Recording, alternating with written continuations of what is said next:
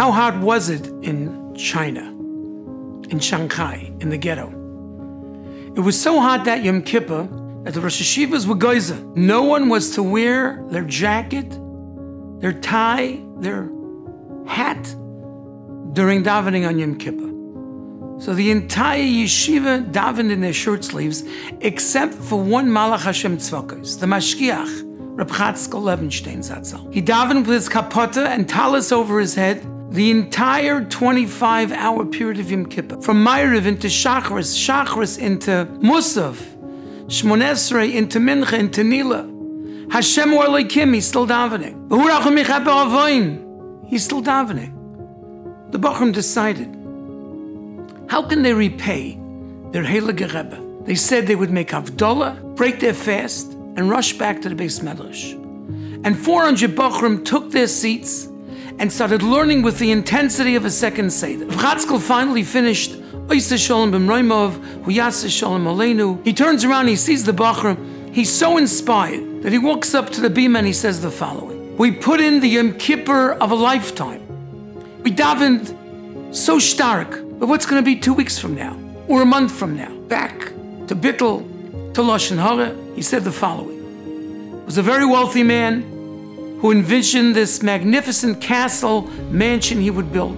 He contracted the best architects. He got marble from Italy and the finest building material, and they erected this magnificent mansion that the world had never seen. And as they completed building this mansion, he told the foreman of the crew, I want to put the bauble on top of the highest spire. They erected scaffolding. He climbed to the top of the building. He was leaning over to put this bauble on top of the building to crown his mansion. And a gust of wind came and blew him off the scaffolding. And he tumbled to the ground. And he's lying on the ground surrounded by family and friends. And he's crying, Mein Binyan gefallen. Mein Binyan gefallen. My building has fallen. My mansion has crashed to the ground. And they reassured him, your building hasn't fallen. You've fallen. We'll patch you up, and you'll enjoy the building for a lifetime. So Reb Chatzkel, that moment of Hashem or Elokim is eternal. It's a mansion, it's a castle in Shemayim that lasts forever. We may fall 2 weeks, 3 weeks, a month from now. That is what Vayimaen is all about.